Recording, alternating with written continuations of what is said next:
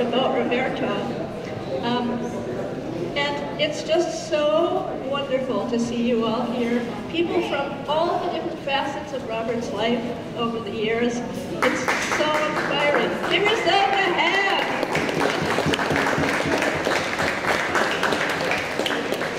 Thank you. So we invite you to come up here and tell us anything, any little anecdote, anything that you found interesting, special, funny, odd, whatever. Robert lived a multifaceted life, as we all know, and I only knew him for the last 20 years, and many of you knew him way before that. So we welcome any of those stories, or the stories later on, whatever. So, who would like to begin?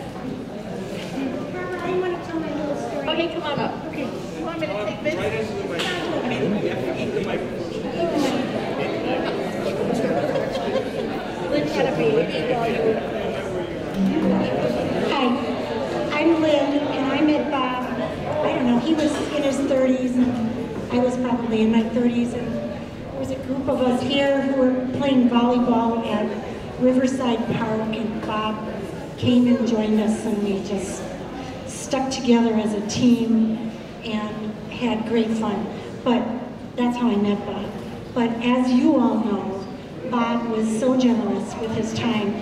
There was a period when I needed to go to my family house where I grew up in the south side of Milwaukee. And my dad was sort of conservative. And Bob and I came up the walk, and my father looked at Bob, and he looked at that beard, and he said, "What is that?" And Bob, not missing one beat, said, "Well, who do you think poses for the Jesus Holy Cards?" So, that's our Bob.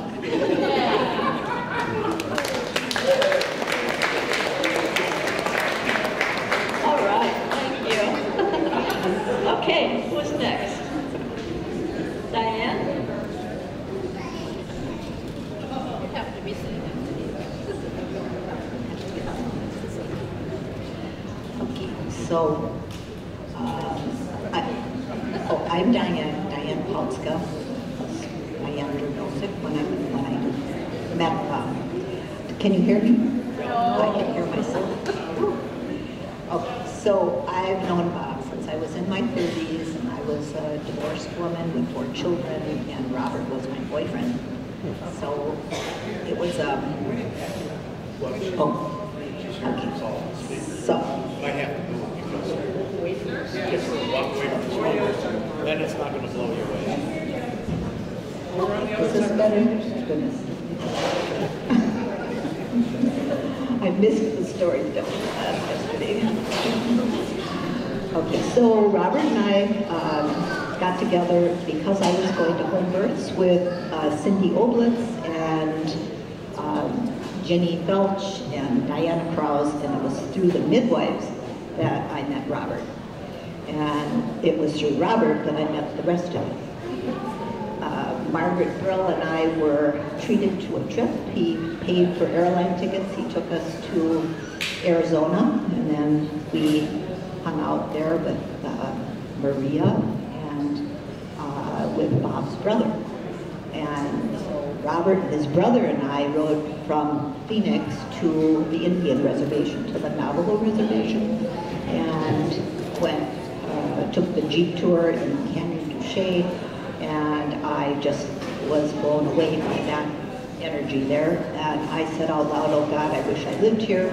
And then 8 months later, I was living there. So that's all because I met Bob, because I knew Cindy. So we've been friends.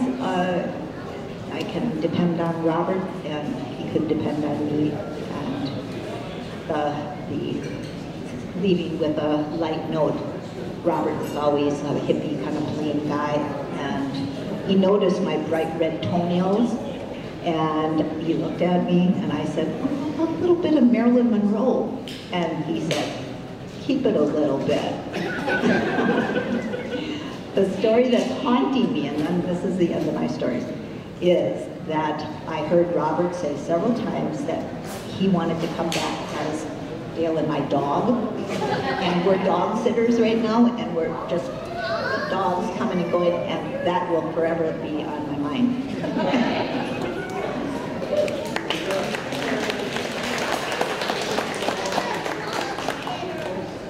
I'll pick the person that will be next. Me?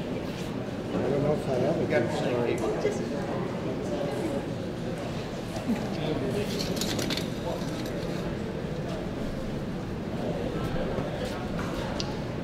Hi, my name's Fred.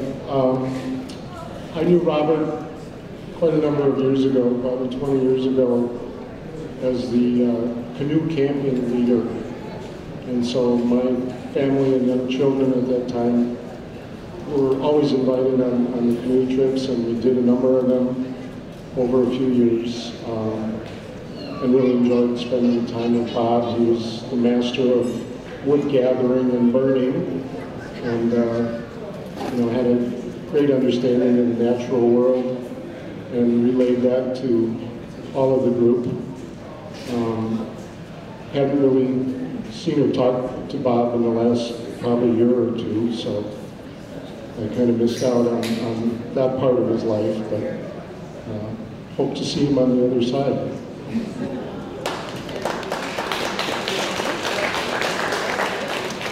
Okay, come on up.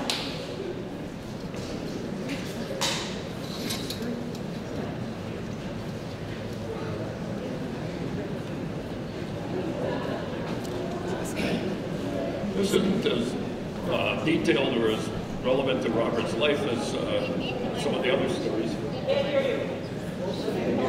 Oh, okay. I thought that was the problem with what I was hearing. Okay. All right. At any rate, he and I started selling old tools on eBay. We were old tool guys. And he had just he just ended a 10-year account with eBay and started a new one. When you have a new account on eBay, you're limited to how much you can list until you've proven yourself. Now that got to be a little old real quick. And so eventually, when Robert was not there, I called up eBay. I said, look, he had a 10-year account with you, and this is his account. You've got to start it out like beginners. And I said, Robert's been a good dog and he deserves a little more leash. And sure enough, they gave us a little, I think we were either got the unlimited or the just under unlimited thing. So leveraging a good reputation is the lesson here, and the humor, I'm sorry there wasn't more of it to offer.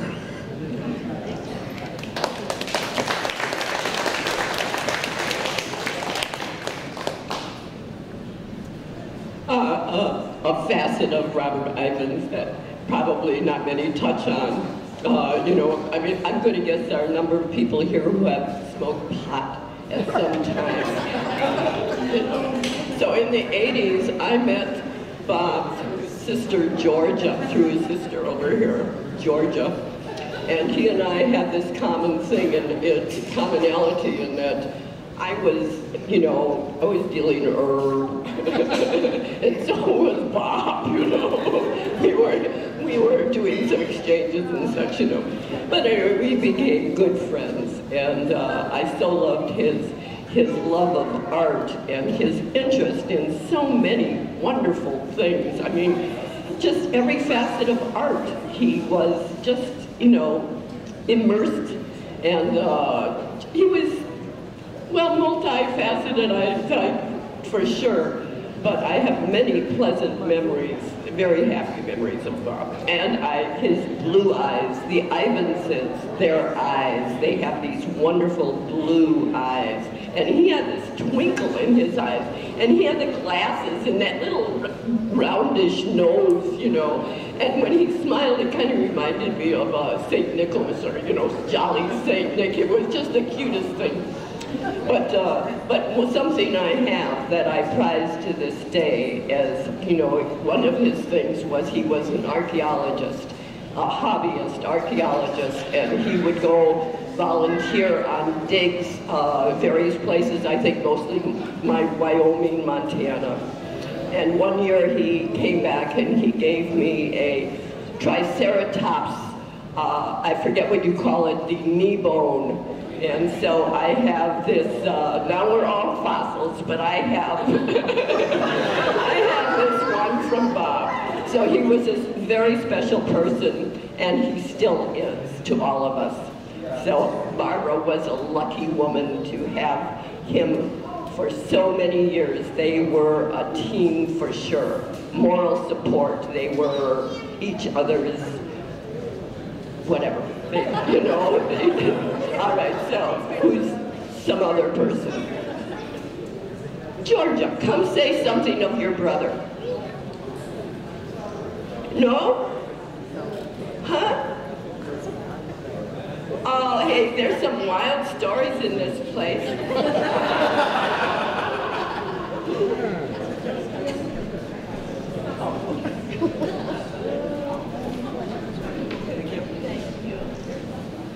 Hi, my name is Joe, and I've been a friend of the Ivenses for my whole life. Bob and I were 2 days apart in age, and we went to the same high school, and there were 9 kids in the family that lived in 2032 North Cambridge, and there were kids running around the house all the time, and the dad, Roy Ivens, he worked at the museum in the history department. The whole downstairs was all bookshelves. All of the walls were bookshelves except for the kitchen.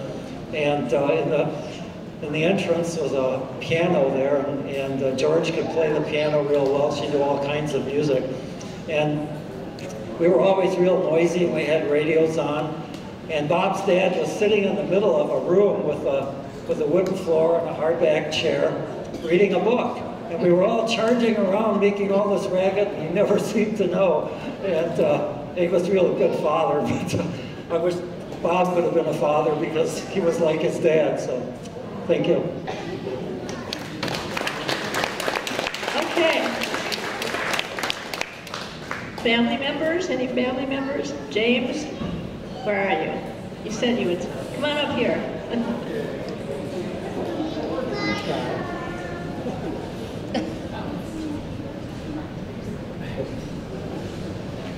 Thank you. Bob's brother James, and I was telling Barbara about my faith and birth order. Bob was the 5th child.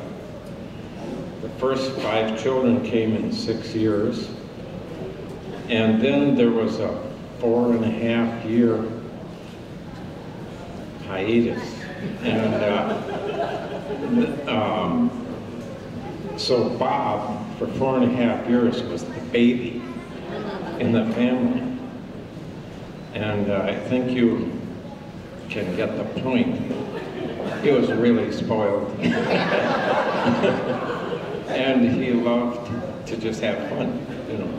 And I don't blame him. But, you know, the older ones, we were,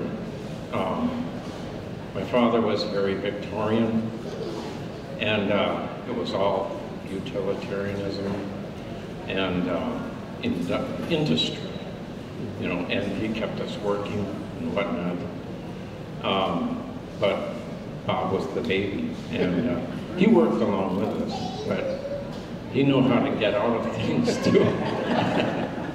Okay, so, and then followed my brother Richard 4.5 years later, and 3 sisters, Shirley, Catherine, and Elizabeth.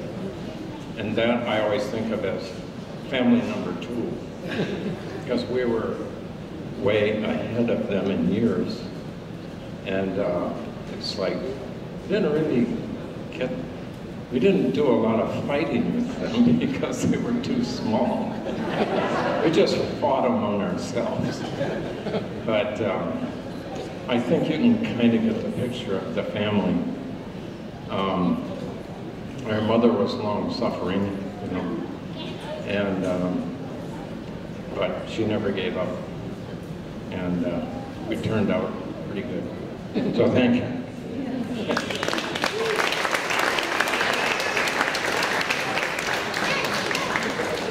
Thank you. Okay, we have some more stories out there. I know there are. Come on, folks. Step right up. Yeah? Okay, come on up. Come on. Sarah, why don't you come up? Yeah, come on. Sarah worked for Robert in his shop, and this is Raphael. He's going to say a few words. Robert died. I saw him at the doctor, and he was awake a long time ago.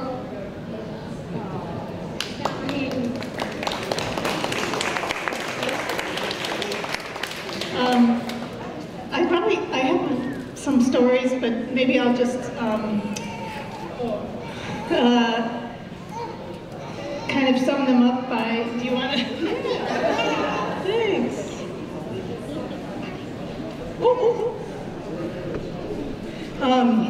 I worked for him for a while, and he never knew the phrase too much information, or TMI. And I taught him that because I always had to say that to him. Because he would tell me about going to the doctor and his prostate exams, and just like very casually, and just like I was a buddy, and that made me feel, like at first I was like, when I first started working, I was like, oh, TMI. But then, you know, we're just buddies, and I'm so grateful to have known him. I just stumbled into the shop one day and said, you got any work? And he said, do you know how to use a computer? And I said, yeah. And then that was it. And that, I think that shows what an open and curious and wonderful person he was. Just to, you know, there was a bunch of us who just seemed to wander in, and he welcomed us in. And I'm so happy my husband got to know him, and they became really good friends too. And so he'll be dearly missed. Someone else's turn. Thank you. Thank you. So, this brother Dick, you want to come up? This is another brother, Dick Ivens. Lots of stories.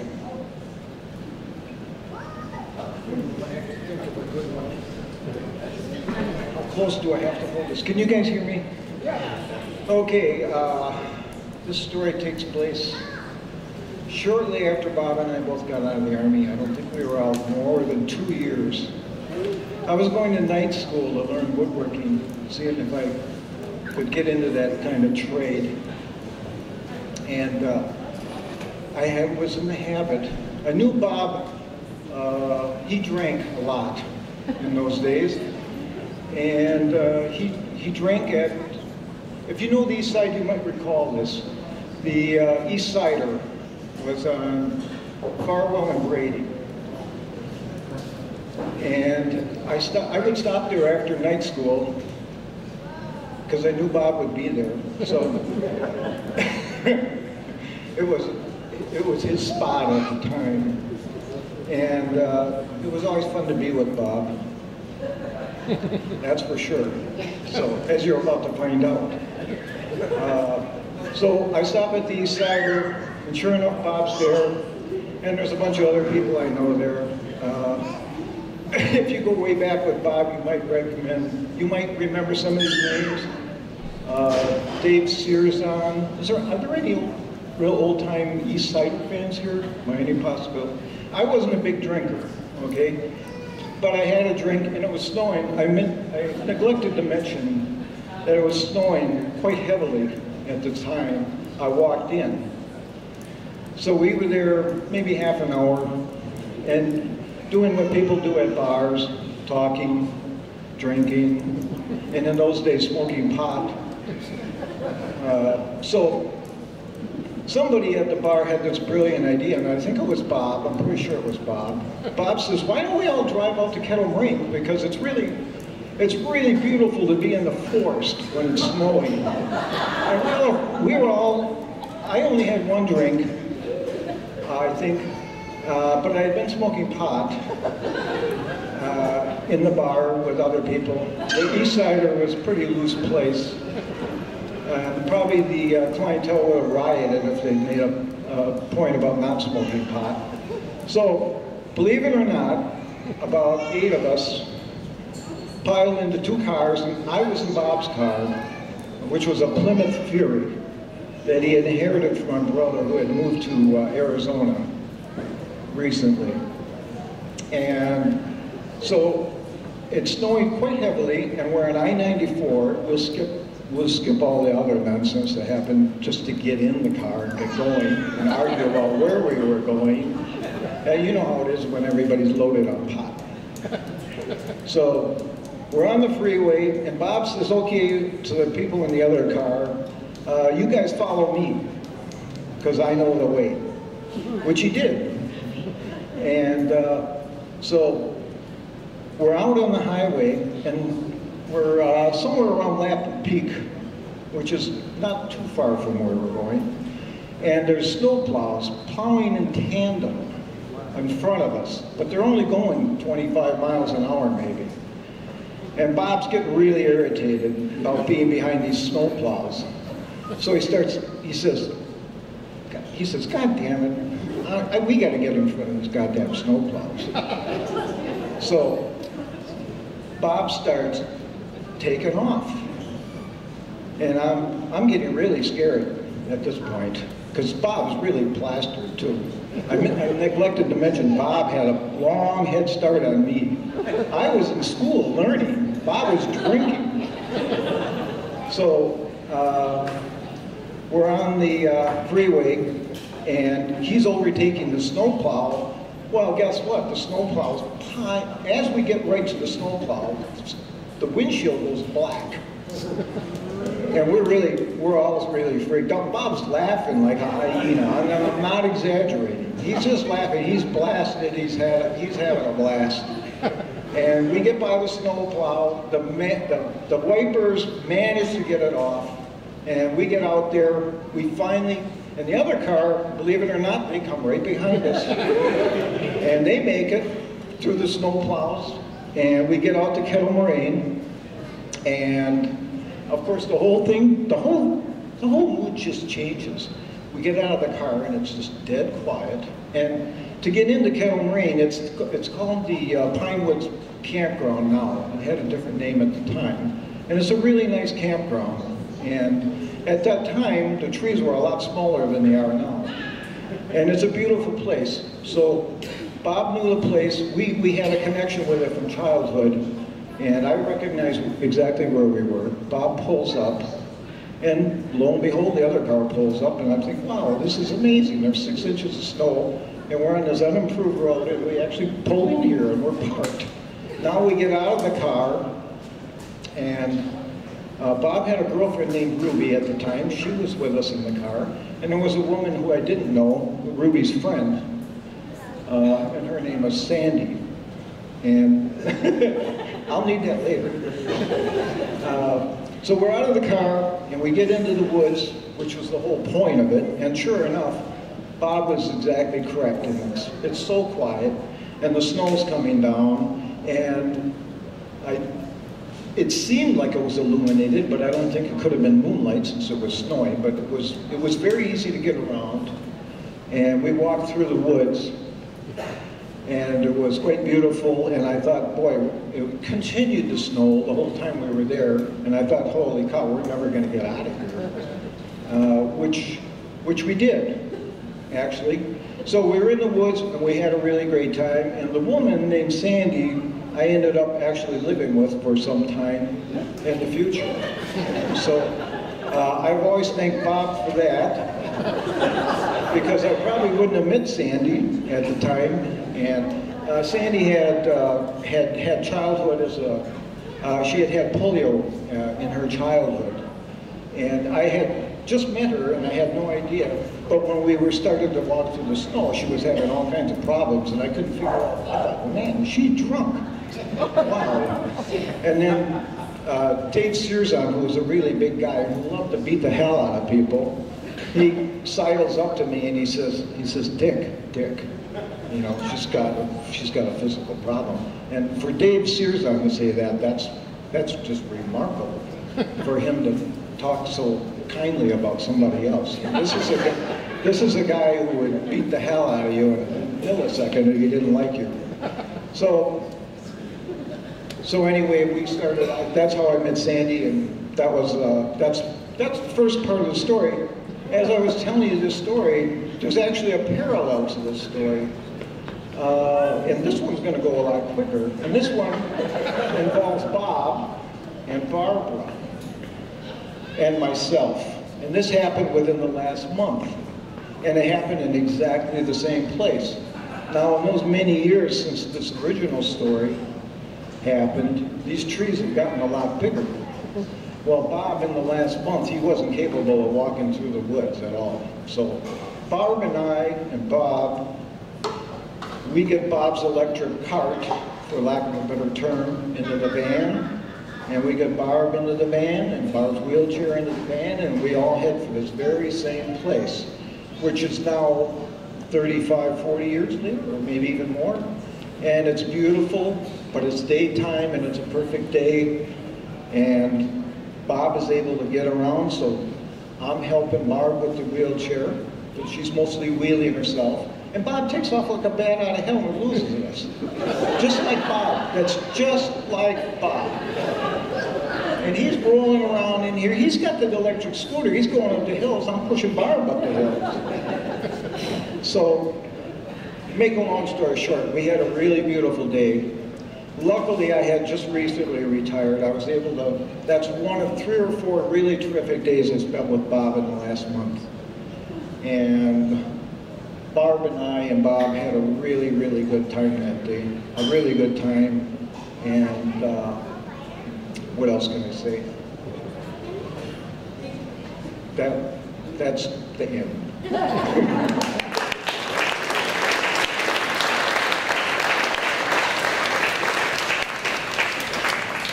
Okay, I know there are more of you out there. Okay, come on up.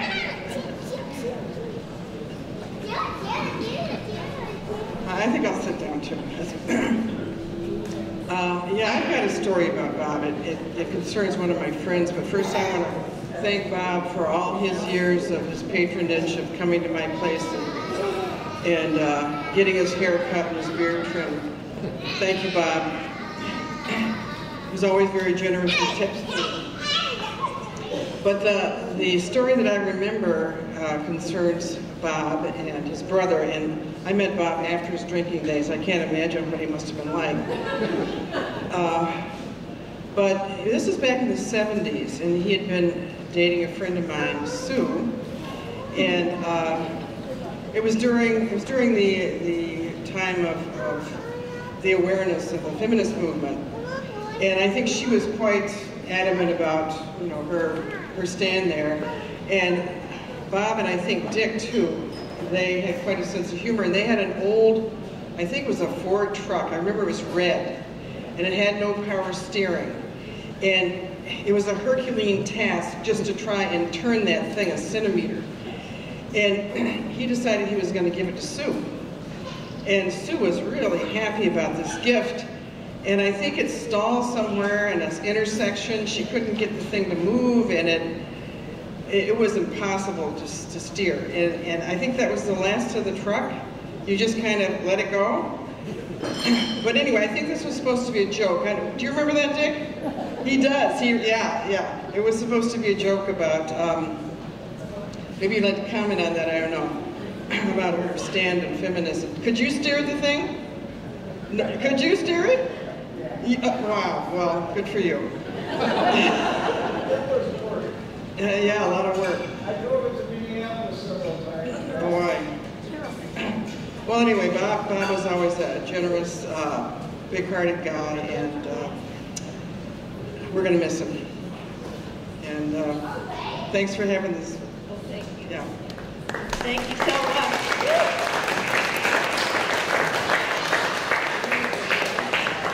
Okay. Anybody else? Margaret? Margaret? Oh, yes. Okay, oh, Matt's got to tell a story for sure. You wonder why we're in this warehouse tonight. Well, Matt's about to tell you. What an introduction. My name's Matt, and I bought the business from Robert about 5 years ago. And, you know, there's like no crazy story or anything that goes along with it, really. It's just, I used to be a pilot, and I got tired of traveling. And I met Robert because I was buying and selling a lot of things. And one day I came into his shop, and this is after I had known him for like 6 or so odd months. And he goes, "You should buy this." Like, he just looked, I'm like, I should what? He goes, "You should buy this business." And I'm like, okay.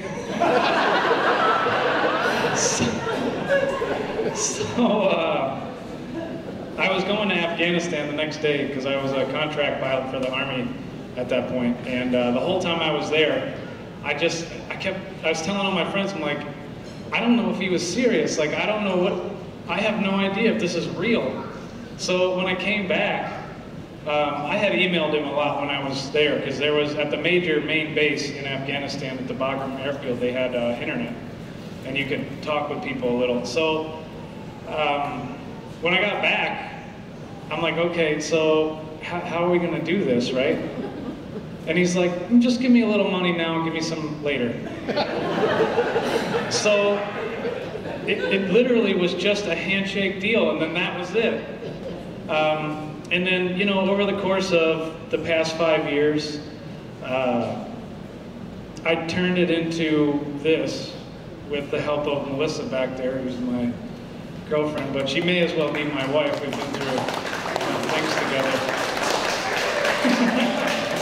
Right? Yeah. So,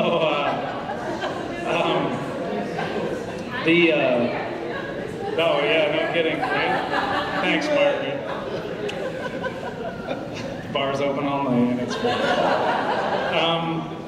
So I still buy and sell a lot of things, but at some point over the last few years I realized that I like to use the equipment more than sell it, and then that became the metal fabricating side of things. So, you know, and when I was with Robert, I would always ask if he was okay with that, because he was the one that started the company, and I wanted to make sure that, you know, he was all right with the fact that I was changing it so dramatically, because for him, it was such a social thing. And I mean, you want stories? God, I could go on for hours about people he knew and things, machines he broke. You know, like, he had this pickup truck, I'll just say one quick. He had this green pickup truck that he just loved, and it just ran. It was such a piece of shit. Like, and he's like, let's go pick up this thing I bought from Peter Godfrey, you know. And so we would go over to his place, and it was on this really steep hill. So I'm like, Robert, we shouldn't load the machine here. And he's like, you're gonna load that machine on this thing. And I'm like, all right. He's like, I know what I'm doing. I know what I'm doing. I'm like, all right. We started going up the hill, and the whole truck went up in the air, and the machine broke free and fell off the back. I didn't say another word. I was like, all right, let me go get the forklift and I'll clean this up. But ever since that day, like, I gained a little respect there, because I didn't question anything else. So it kind of ties into where I'm going here. So when I told him I was changing the business to this more than buying and selling, he's like, are you sure? I'm like, Robert, I know what I'm doing. He's like, are you sure? I'm like, Robert, I know what I'm doing. And you know, after he saw some of my finished work and got to go to some restaurants that I built out and things, he really came to appreciate it. So, I mean, I owe so much to him, because I would never be in this spot without him. I would have never had any opportunity like this, and have met so many wonderful people like you and everybody else that was along the way. And, you know, I'd like to give special credit to Bill over there, who's was working with Robert. And him and I, man, we've been through everything together, and he still works with me now. And he works just as hard as the day that we started. And Robert would always ask, one of the first questions he would always ask, no matter what health he was in was, oh, how's Bill holding up? And well, Bill's holding up fine. So, you know, I miss him a lot, and I'm disappointed that he wasn't able to see this become what it's about to, but, you know, I know he's here and I'm happy about that, so. Anyways, that's about all I got to say, so. You want me to stay right here?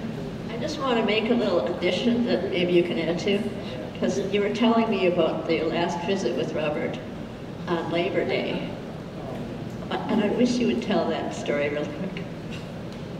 Okay, so I was supposed to go to Dick's barbecue, but decided not to because I'm not like hugely social like he was, which is fine. And I went to go see Robert instead, and you know, he passed away shortly thereafter. So everybody wants to know, like, well, what did you guys talk about? And what did you do? And did you say anything profound? Well, you know, we didn't. Like, we basically just watched TV and took naps. I don't know, it was nice just to be with him, you know, and I liked his company, and nothing special really happened, but I don't know, for me it always was, you know, just we would tell stories, and you know, he would tell me about the last time he bought a whatever and sold it for $1 million, then lost it all on something, and you know, God, I miss him already. Oh, but you know, he was such a great guy, and he was so giving and willing to try anything. And I mean, there were some things that I would buy, and he would be like, man. You know, he actually told me one day, this was like 2 years ago, and at this point, you figure at 2 years in, the company's still going, I'm not bankrupt, right? So like, I must be doing something right. He looks me right in the eye and goes, you know, you pissed a lot of money away on stuff that was junk. And I'm like, I did. I'm like, you should have seen some of the things you bought.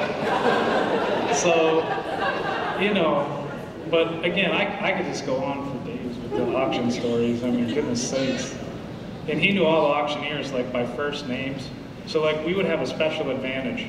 You know, like, the item would almost be sold, and then Robert would just look at the auctioneer and do one of these. He'd be like, and the auctioneer would be like, and sold. I'm like, how do you do that? He's like, you just have to come to enough of them. And I'm like, okay. So I still buy and sell, and I still go to auctions. And, you know, everybody always asks, well, where's Bob? Where's Bob? You know, so I'll just tell him that he's back at the shop. I don't know if I'll ever tell him the truth. He'll just live forever for them, and that's that. They'll have to be all right with that. So I think I'm going to end on that note.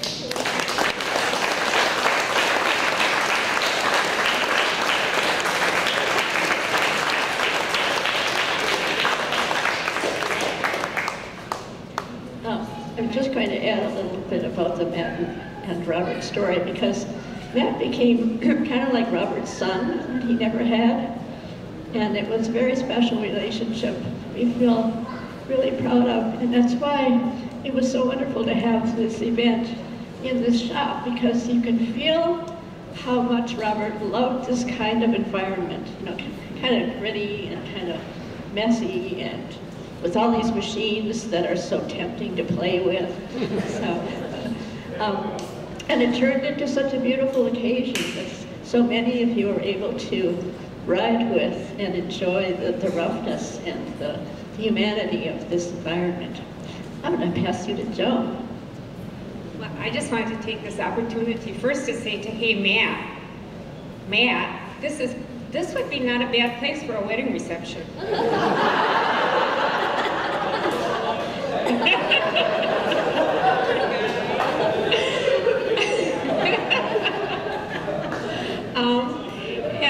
I noticed on the dessert table there were quite a few pies, and so I know it wasn't, a lot of people knew how much Robert loved pie. And not just pie, Robert loved good food. And he was fun to cook for because he was so appreciative. And you know, every time we would get done with the meal, he'd say, no matter what, he'd say, That was dynamite. That was it, wasn't it? Yeah. That's it.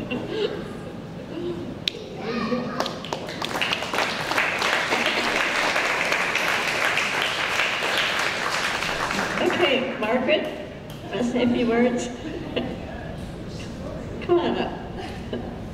I'm not sure what to say.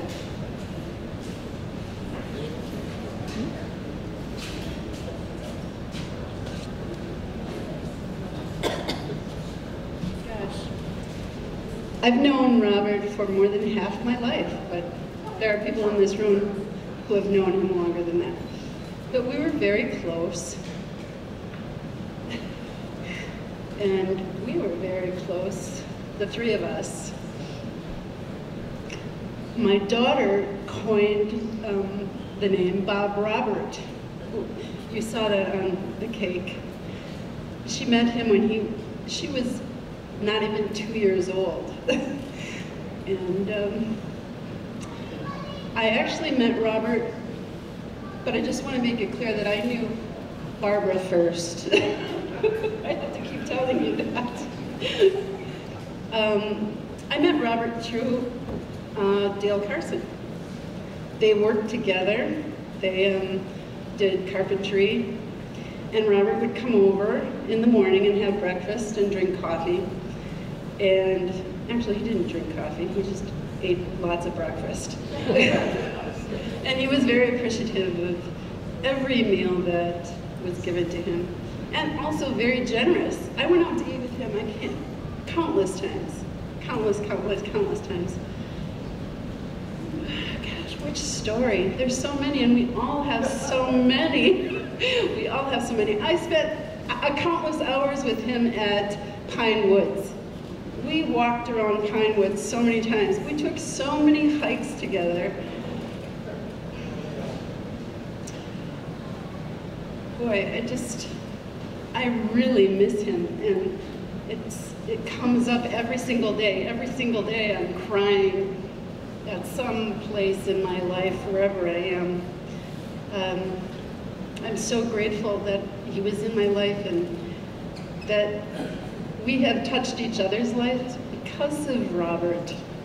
He started so many things for us. He started, I think, the canoeing, or maybe that was Harvey. I don't know. Lynn, you'd probably be able to say. Yeah. Robert, he taught, I bought a canoe from Robert so that I could go canoeing.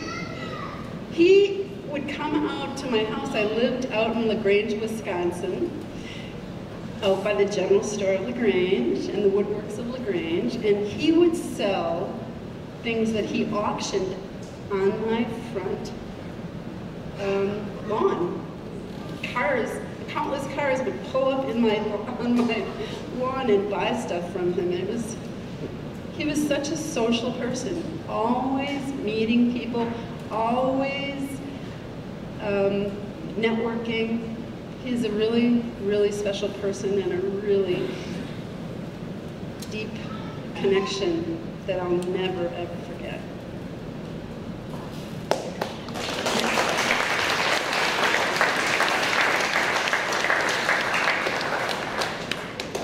Harvey, where are you? Come on up here. Brian, did you want to say something before you go? Or Rachel?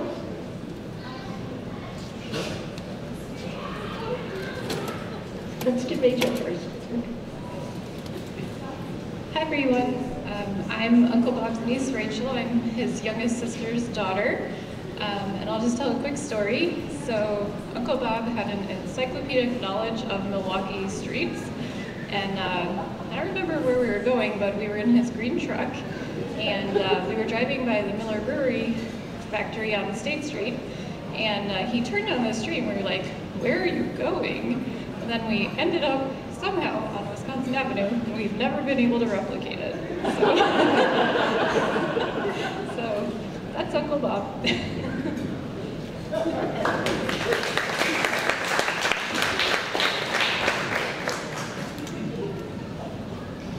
Harvey Taylor.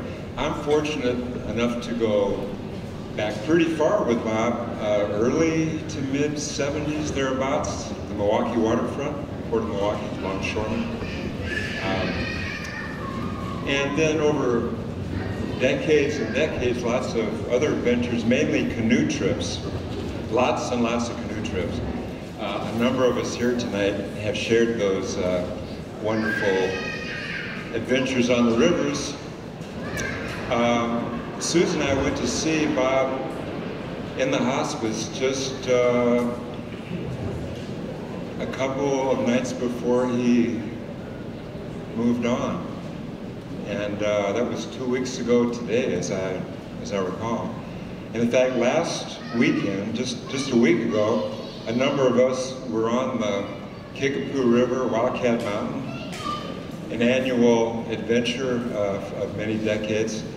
And not too long before we saw Bob in hospice, he and Barbara were planning to make this trip. So it all kind of changed direction, you know, very, I'll say mercifully quickly in a way. But I want to acknowledge a great friend of Bob's who I know many of you know, Michael Oblitz, another one of our canoeing buddies. And Michael and Bob did lots of duo trips, from what I understand, and they were a tag team around the campfire with amazing stories of various river trips. The Hell Creek adventure comes to mind. It wasn't the name of the creek, but it was supposed to be this gentle little paddle that turned into the Hell Creek story. Wow. And I want to share with you something that I received just in the mail today, a Facebook message from Jacob Oblitz, who some of you know Jacob, I imagine. I hope so.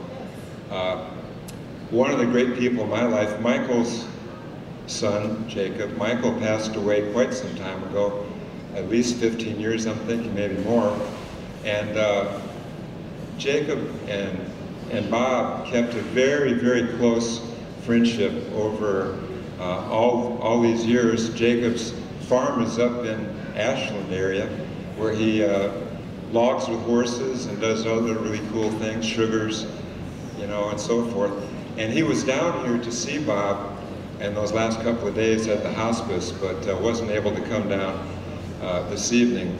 So he sent me something. It's actually quite a very, very touching stream of consciousness acknowledgement of the very large role that Bob has played in his life, Jacob's life, over all these years. And I'll just read the end here. It goes into some detail about Jacob doing ricing in the traditional Native American way on a nearby lake, Chippewa Lake up there. And so Jacob concludes this lengthy message by saying, tomorrow, or today, as you are gathering, I'll be out on the shore of Chippewa Lake processing my rice with the knowing that if Robert had not been in my life, I would be a lot less likely to be here doing as I am. And I think many of us can say something related, that were it not for Bob's being in our lives would have been quite different. There'd be something missing. We might not know what was missing, but that's surely my case. So I want to share a little something I wrote after the canoeing and camping trip last weekend on, as I said before, the Kickapoo River and Wildcat Mountain. It was really kind of Bob Fest. All of us there were really tuned in, and so day is done. Picture yourself part of a campfire circle.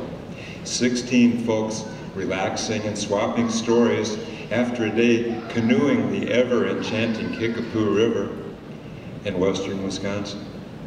Reminiscing in particular about a mutual friend, Bob Ivens, who was part of many such journeys over many decades and had planned to be with us here on Wildcat Mountain before his long illness took a swift, lethal turn just days ago.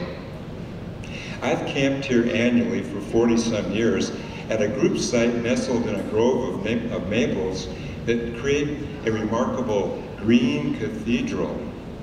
a site within earshot of an adjoining double group occupied this weekend by a bunch of Boy Scouts, one of whom sounds forth with taps, which I've never heard here before tonight, probably never will again, but couldn't be more appropriate, as if on cue.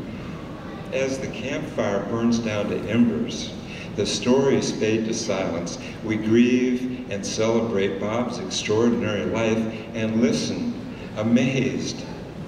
Day is done, gone the sun, from the river, from the mountain, from the sky. Night has come, all is well, God is nigh. Bob.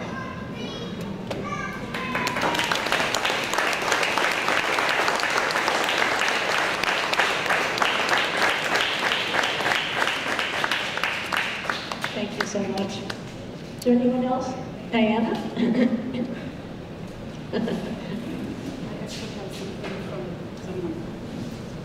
I don't know if you know Karen Luba, but she sent me something that I didn't realize until I just looked at my email. And she sent a couple of things. It says she was sorry that she couldn't make it here tonight, but she had tickets to the American Players Theater, which brought up the story of that she went to the American Players Theater to see Hamlet with Diane and Bob, and at intermission, he disappeared and they had no idea where he went. And later, they met him back at the campsite and he said that, oh, I thought it was over because Hamlet died.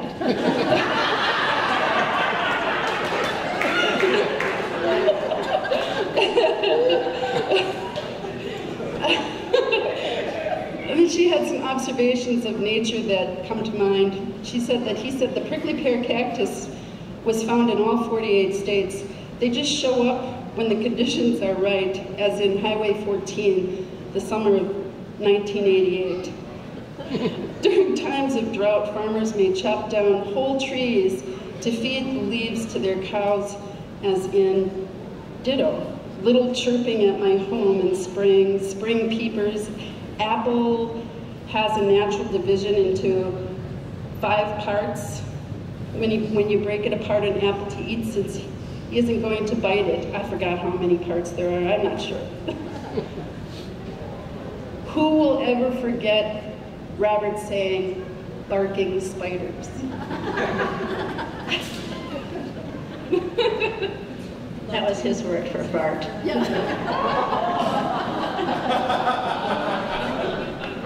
Okay, Diana.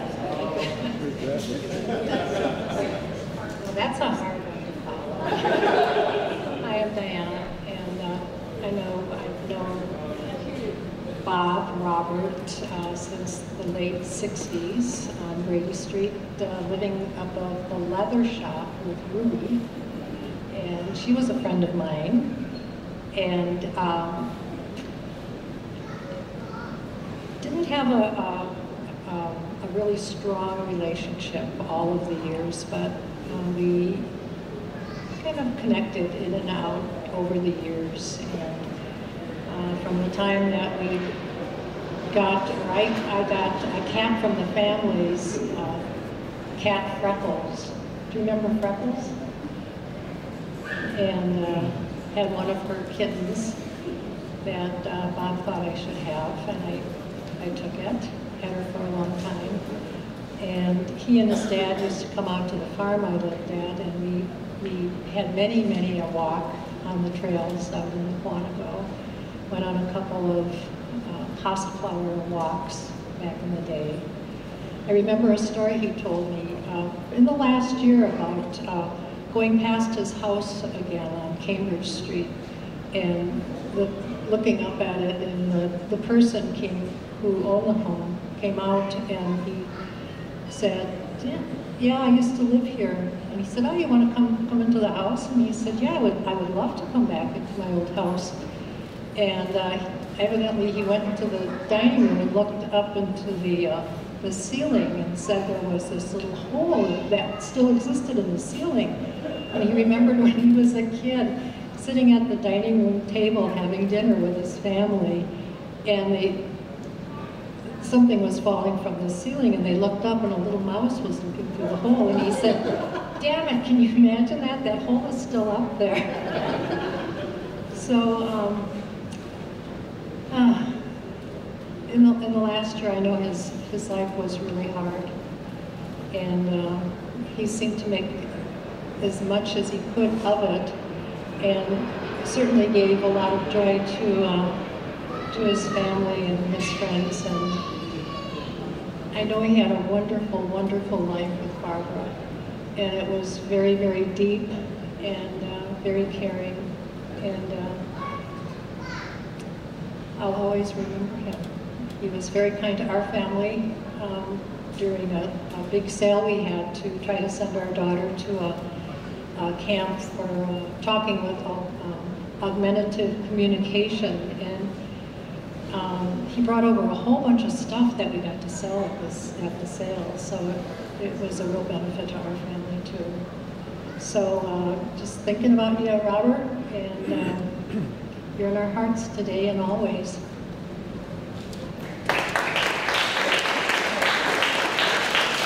Thank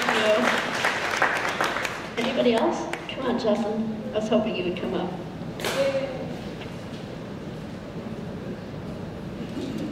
It takes like half the night for me to get the courage to actually talk, so that's how I go. I am the youngest daughter of the youngest of the Ivens 9, but before I tell any stories of my own, mine are very short and not as exciting. My cousin Aaron, who is the son of my Aunt Georgia, submitted a story through Facebook, and I thought it'd be kind of cool for him to get to be a part, because he's in Arizona right now and he wasn't able to come here. So I'm gonna do my best attempt at reading off his story first. And I just lost my place, so just give me like 30 seconds. Okay. Aaron's story is called Mechanized Summer. You were an unlikely figure to enter my life at that time, but you did boldly enter for reasons that I can't and now won't ever be able to 100% discern. I think you wanted to make a difference. I think I amused you. I think you saw potential in me. I think once you did let me in, that I continued to entertain. I think you wanted to show love and kindness to someone. I know for one short summer, you chose me as your destination. I was full of missteps and loose words. There was that one morning when I was supposed to work, but was dreadfully hungover. I woke up hours late. Strangely, I didn't recede quietly from this life challenge. I called and roused you at work, and you agreed to let me engage in the day's work, albeit quite late. You had a patience, a thoughtfulness, a kindness that summer. I remember driving around with you to various jobs.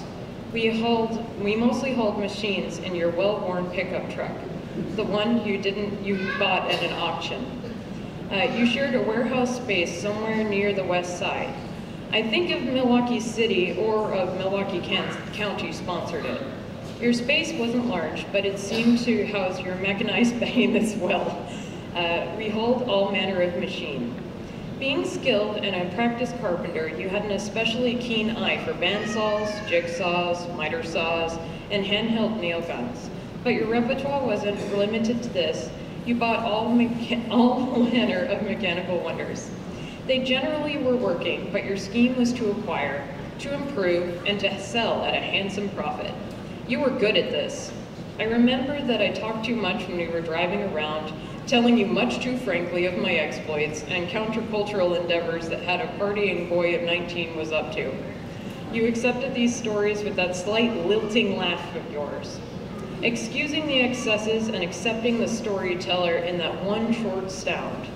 I still like to tell stories of Uncle Bob. Your work and knowledge brought you great community in our humble city. You were connected to most everyone we'd meet, be it at the restaurant where we lunched or at the warehouse where we hauled your prizes. Most passerby called out your name with some cheery greeting attached.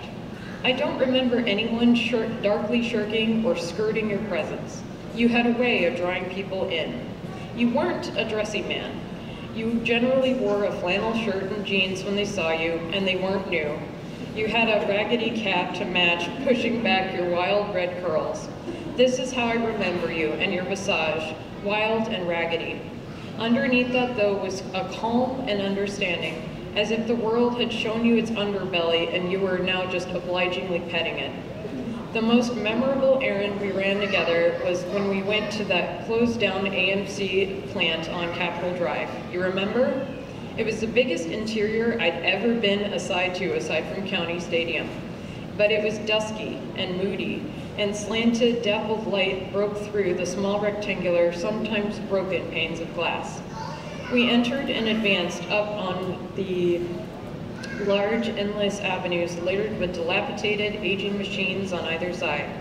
You had a map that led us to the machine you purchased. We loaded it onto a pallet we'd just brought along. The whole time I was exclaiming how cool and vastly industrial the space was. My fevered, unkempt thought processes were going wild with speculation of all the workers that had inhabited that space, and what I'd do with that space if I had it. I was excited. In reality, we just hauled the pallet jack out, loaded it and the purchase machine out of the back of your pickup truck and left. AMC doesn't exist anymore, and there are other pick and saves and other stores in a strip mall occupying that former manufacturing space. To this day, when I see it, all I see is that old AMC plant. My employment ended abruptly when alone on my first exterior house painting job. I got scared of the ladder's second floor height, the buzzing sinister bees squinting that were routinely invading my space, and in general the hot summer sun. I left the ladder in a locked garage, but never returned the key to you. We never talk about it. So that's the end of my cousin's story. I didn't know my uncle as well as a majority of the people here. Being very young, as my mom put it, he didn't like me as much because I was very loud and impetuous and kind of annoying. I never really got to talk to him much, but I did have a couple stories. When I was in college, I actually went to school here at Myatt, and for various trips, I would do photography around the city or use them for reference points and illustrations I was making. And creepily enough, almost everywhere I went in the city, there would be this auspicious sea green truck that would be somewhere nearby wherever I was working, and I always knew Uncle Bob was somewhere nearby. I just didn't know where or why he was where I was at the time. And then another story that my Uncle Dick, I think, recited, but I don't quite remember it super well. He had apparently bought a whole bunch of old wood work tables, just very lightly refinished them, like barely did any work on them, and he managed to sell them for like double the price that they were initially given to him. And I was really impressed by someone's business audacity to be able to like just push something out the door for double the price. And the last story that I can think of, I didn't get to talk to him much, but there was this rare time when I had worked on a written story of mine years ago, and he actually took the time to read this like 25-page story, and I was just totally floored that he took the time to do it. And he told me that he said my words were very heartfelt and personal, and it sounded as if I was speaking. And I only have 5 quotes that people have ever told me in my entire life, and that's one of the 5 that will never leave. So those are my stories.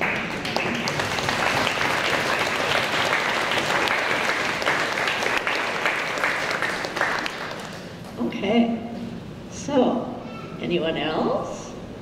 Yes, okay, come on up, Jeff. This is so wonderful, and thank you all for staying.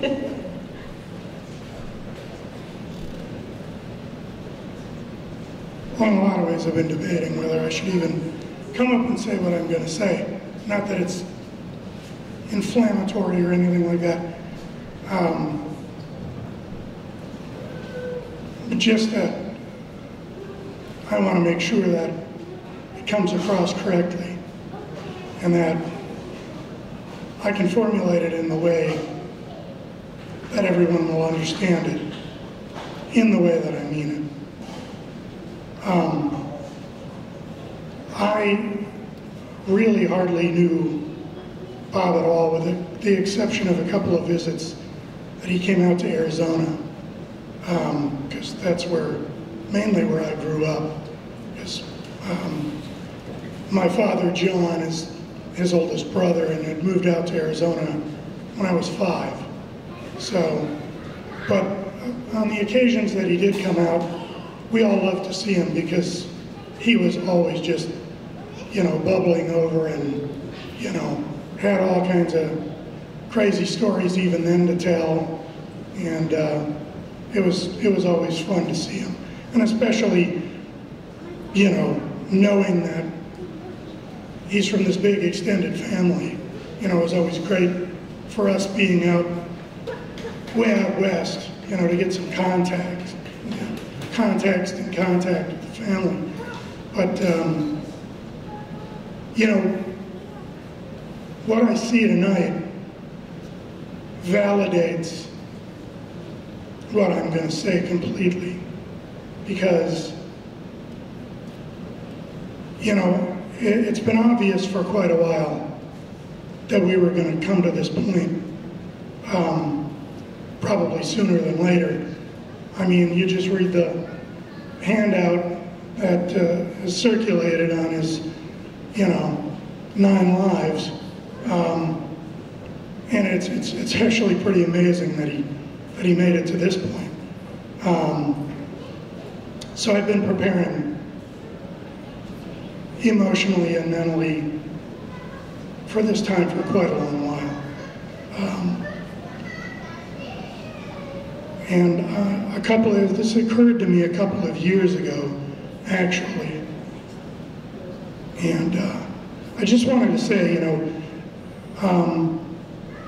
I differ with him and most of my extended and most of my immediate family, philosophically, religiously, almost completely. I do not talk politics with my family. I don't talk religion with my family. Very good reasons for it. I'm going to say one thing about Bob, though, and that's, of course he wasn't conventionally religious, and it should be obvious from what I've already said that I tend that way. And what I really wanted to say about Bob, and it shows in the faces and the stories of everyone here tonight, is that in spite of that, in spite of our differences and everything, with regard to the way that he influenced people in his life, in both the question of the volume of people that he influenced and the positive way that he influenced them, I've never seen a man live a more Christian life. So that's my commentary. I can comment much more on his character than I can about any of the events of his life, but that's a statement that I think I can make with complete assurance. So.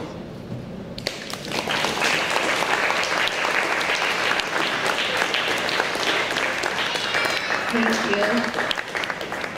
This is so exciting. Thank you. Is anyone else? Oh. I'm not family, I'm Jan. Okay. Oh, sorry. I've known Bob through my husband and as a friend for 53 years, and he is a great person. He was always, what I remember about Bob, and when I can tell you one short story that I remember him telling me, when he was in the Army, he was stationed for a while out in Fort Huachuca. And then we visited him after he was in the Army. He came to our house and he said, he was telling me about how it was in the camp, in the desert. And he said, I learned the hard way that before I put my boots on in the morning, you shake them out. because of the scorpions. And he had one in his boot. Anyway, I remember that story. But always when you'd go to Bob's house or anywhere, he was always very welcoming. And Bob was always good to me. He would listen to me just as much as Joe. And like someone else said, if he came to your house and you made a meal, he would tell you, oh my God, this is fabulous, this is so good, you know, until you were the best cook. So he made you feel good. You know, he was a good guy. And I'm glad that he had Barb, and I'm glad I know Barb, and I'm really sorry he's gone. I'm gonna miss Bob. I don't have one bad memory of Bob, only good memories. He was a good guy.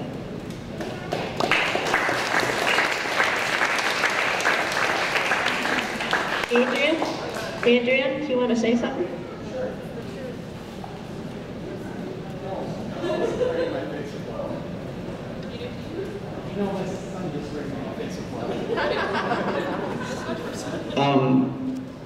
I just always thought Robert was really cool.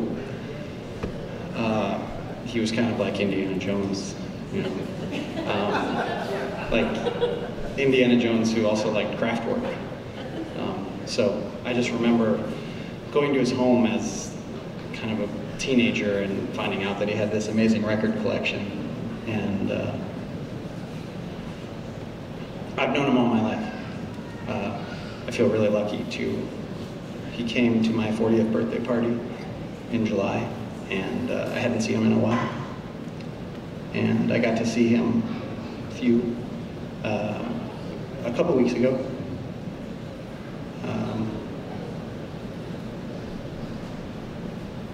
I'm really glad that he was in my life for as long as I can remember. He's kind of like, I guess, he's an uncle to some. He feels like an uncle or a grandfather to me. I mean, he's always been there. He was always at holidays. He was there for walks, and I feel really lucky. And with that, I feel lucky to know all the people that I know through him, Harvey and Dot. So many people here that, I don't know, are just like more family. So I thank my mom and Dale for surrounding us with just the most wonderful people. And all of you are here, so I thank Robert too. And you, Barbara.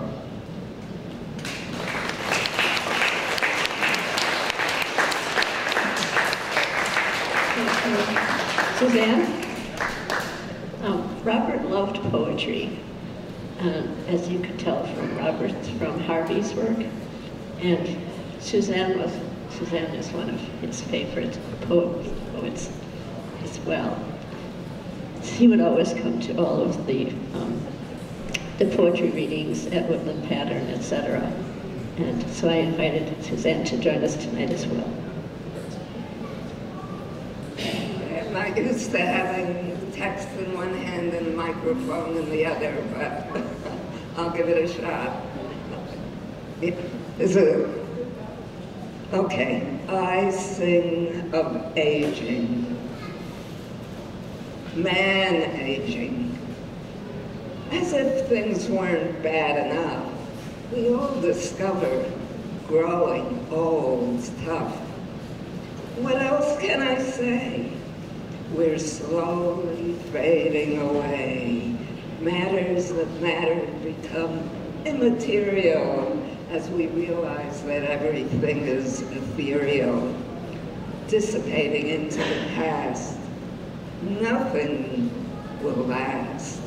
So gather ye roses that open and wilt, make rose petal tea and use skim milk to strengthen bones without raising cholesterol. Gulp down vitamins, try not to fall. Write down the facts you want to keep in mind. Get rid of cataracts so you won't grow blind. Gather ye roses for rose petal tea. Replace your hip, replace your knee. Replace your replacement when it develops a glitch. Keep pace with your maker. Try not to bitch, for knowing death is on its way. You better say thanks for today. Say thanks. You're not quite obsolescent. Say thanks. Say thanks. Each day is a present. One more thing to keep in mind. Everything else is also in decline. Things aging. Without our acquiescence, we live with planned obsolescence. Rather than repair the old, it's cheaper to buy things new. Throw the outdated in the dump. It'll lie right next to you. VCR tapes fading, camcorder needs upgrading, toaster oven broken, start microwaving, dial telephone, not worth saving. Controllers for 78s, then stereos for 33s, and CDs replaced LPs. What the hell are DVDs? IBMs became PC. Macs became G3s, and then G4, with more and more and more and more and more and more gigahertz, gigabytes. My spell check never heard of any giggle, straggle, I'll tag along behind.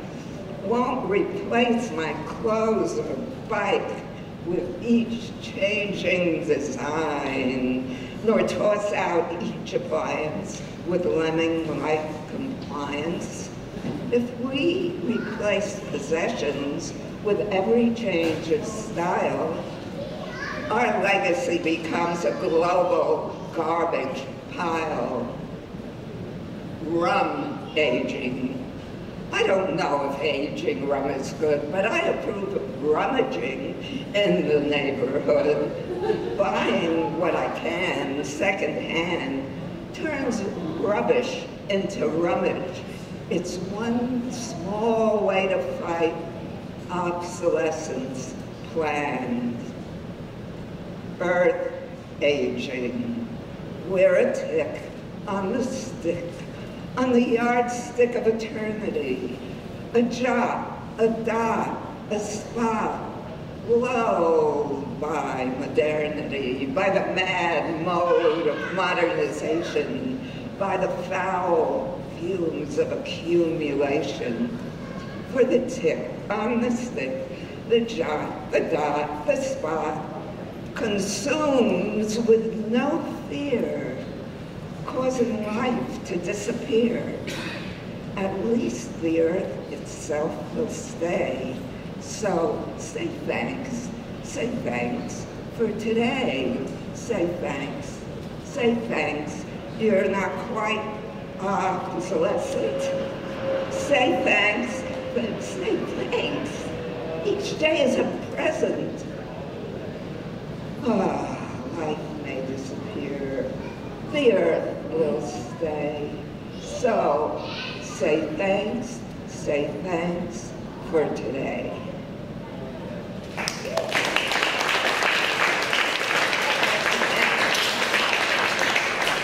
Thank you.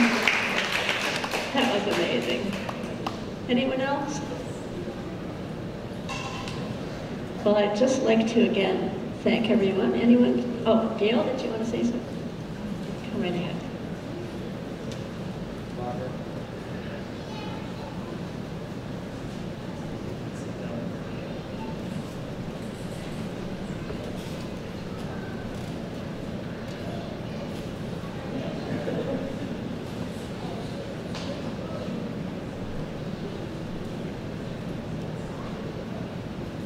Where is Dick? Is Dick still here? No, I just wanted to acknowledge him.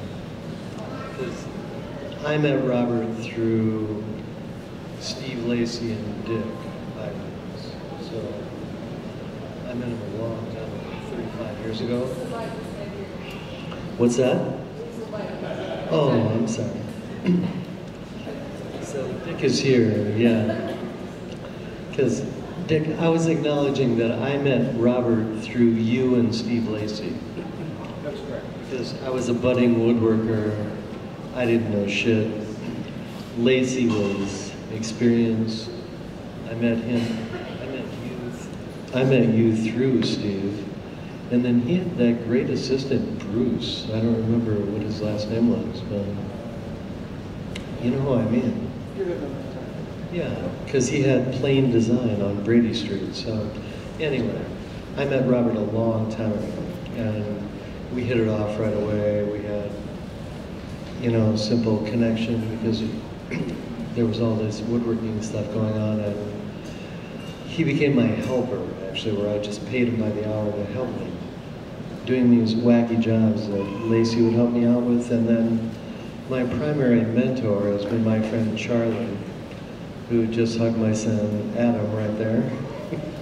Charlie and I went to high school together, but he's a truly skilled woodworker and has been my teacher functionally. So Robert was my helper, and then one way or the other, do you remember how he ended up doing the used machinery thing? The way that happened was I was also trying to start a woodworking business, which I did do, and I started by buying what I could afford, and through lack of experience, I bought a bunch of junk. It didn't work out. And so what I should give you the no, but that's it was we all buy cheap shit at first, right? Right. That's how it is. Right. It was just people of like minds. Right on. And my brother Bob, he did not have he didn't have the self-discipline of a craftsman, and that's not a knock against him.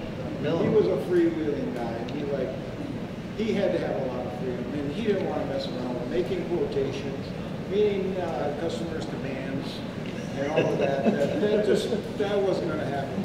I don't want to either.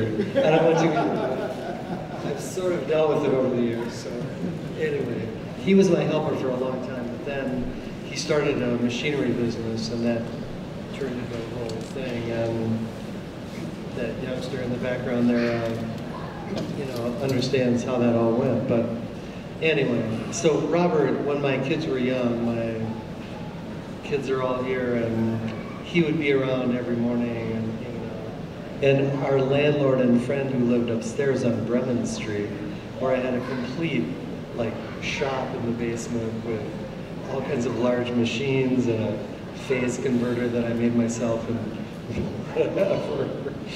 he would show up every day because he really liked having breakfast with us. He totally supported me being a self-employed person.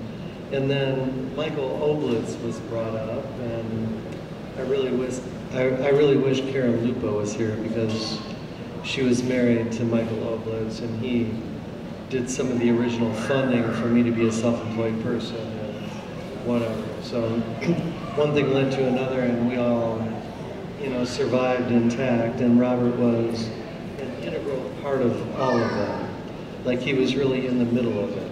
And so I recently, like 2 weeks ago, actually had the opportunity to do an experience using ayahuasca, and I had a really lovely, lovely encounter with him 2 nights before he died, where we had really intimate communication, and it was fantastic. So I got to wish him.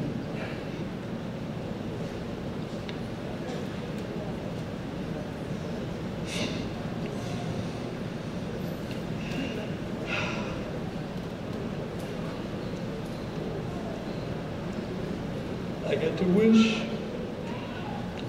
him well and thank him for the contributions that he made to not only my family, but a lot of other people.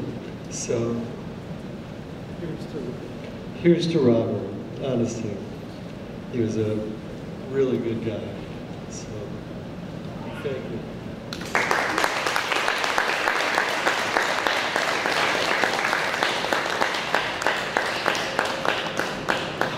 Thank you.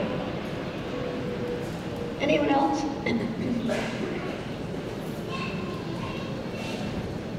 Emir? Yes? Did you want to say anything? I would like to say a little bit about Emir. Sure. Emir has made a video of Robert at his auctions, and maybe you can tell a little bit more about what that was like. Hello. So I met Robert around 10 years ago, so through Sarah. I'm Sarah's husband. And I had a chance to make a documentary about him. I went to auction with him like 2013 or 14. And he was an amazing guy. I think he's my best friend here in the United States. So he came to my citizenship ceremony. He was the only person there. My car broke down. This Green Bay Packers Super Bowl game. Like he came in a fix. He a little bit mumbled, but he did the job. He helped me. And he was the only person, I guess, understand my sense of humor. And he was laughing my jokes. I don't know if... And also he had some difficulties to understand my accent, so I think he was understanding me like 50% most of the time. But he was still laughing at me. I don't know, he was an amazing guy. Yeah, it's such a privilege to know him. Thanks.